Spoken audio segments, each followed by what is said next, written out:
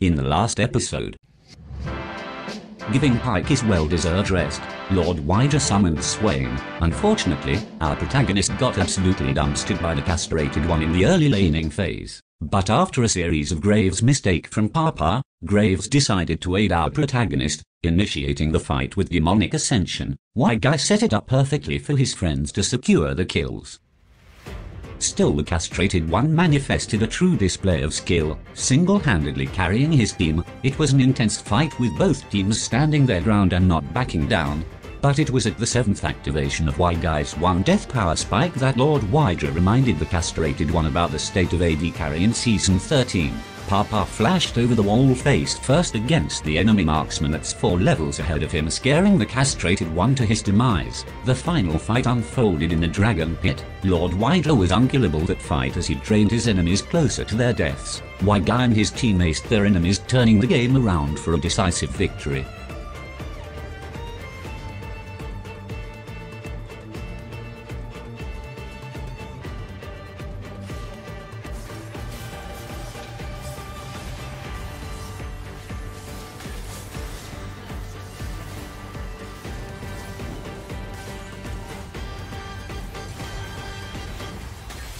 Nice, WhyGuy with the first blood, and the enemy enchanter flashless this early in the game. Clearly an advantage later on for Papa when the laning phase starts.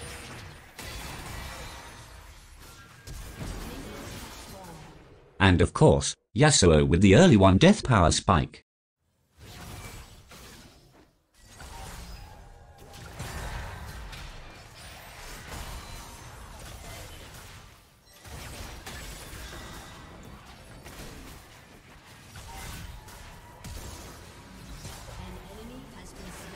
A Nimbus cloak empowered Flash to secure the kill. Even Lord WhyGuy did not expect that from the virtuoso. We're not even level 2 yet, I'm already loving the performance of Papa and Jin.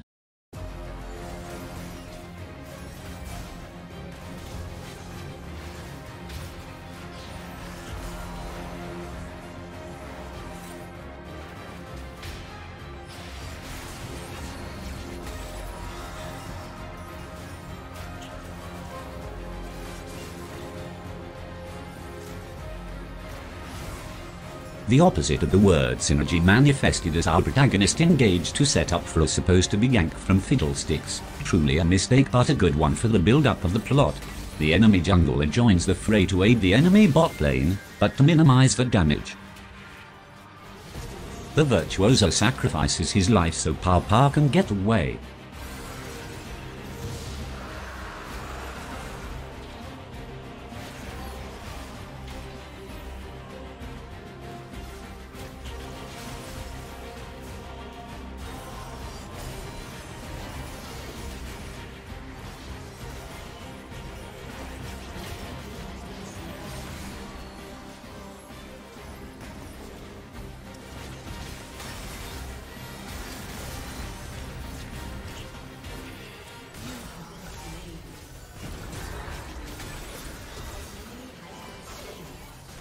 Just by the tip of the arrow. What a shot from Varus. Also, this came giving our protagonist a little trouble on utilizing the lead he got earlier. Not complaining though.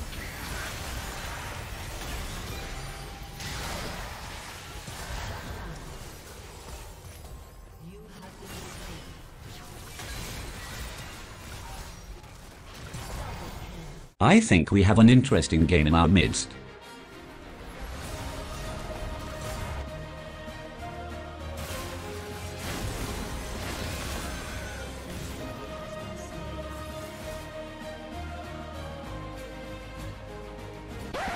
I sense that some of you are confused on what you've just witnessed. Well, you're not alone, for I myself is confused as well. I believe it has something to do with Papa having the hotkey to ping enemy wards binded on T. I believe WhyGuy just fat-fingered his R. Unfortunate indeed, but is it question mark?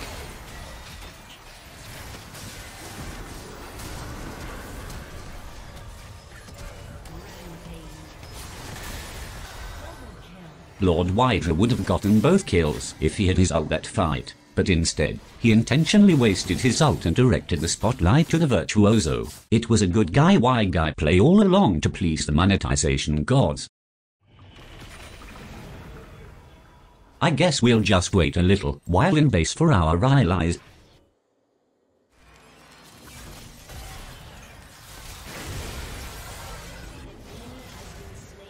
Or we can do that. That's actually better. I think Papa just saved Jin there. You're welcome.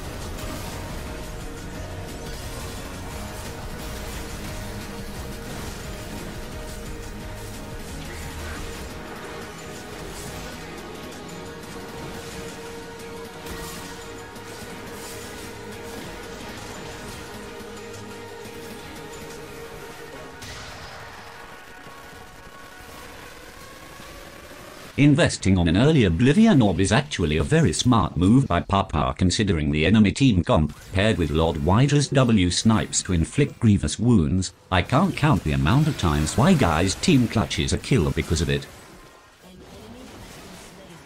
And from the looks of it, WhyGuy is working towards the new mythic item jak'sho.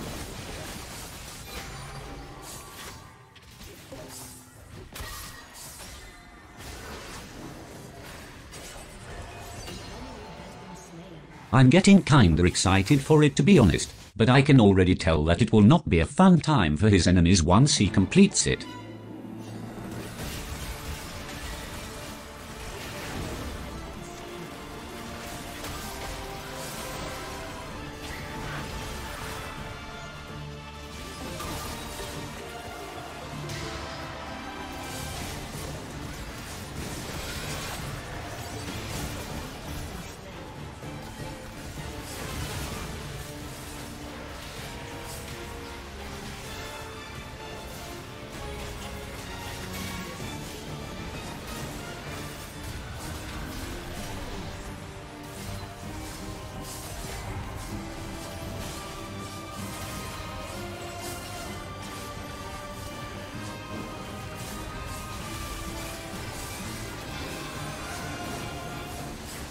Without access to his ascended form, though they successfully got the Baron buff, WhyGuy knew exactly what he needed to do, as he laid down his life for his team to escape. The virtuoso accompanies our protagonist to further prove his loyalty to WhyGuy.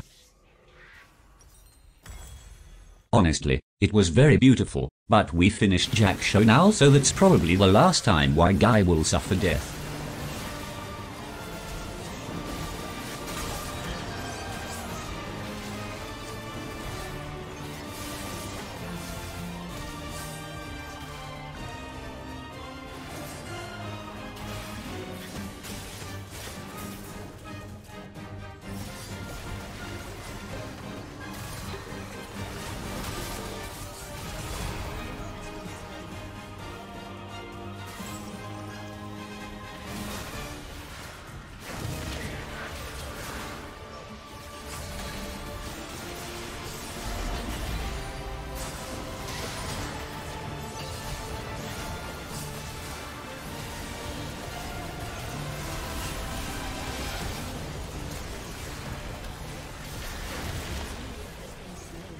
Wait a minute, Lord WhyGuy actually achieved immortality on Swain, but now that his ultimate is down, let's see if WhyGuy can survive without ult against a beefy Dr. Mundo.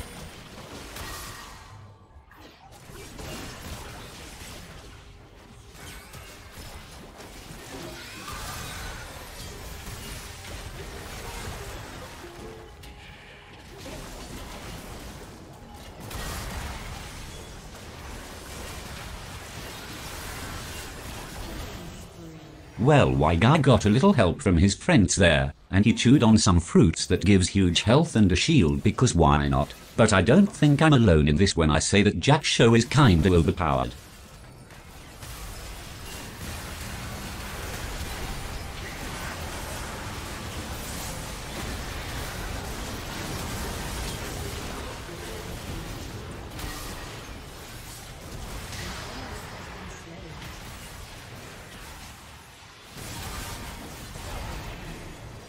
What a massacre. Hail Hydra.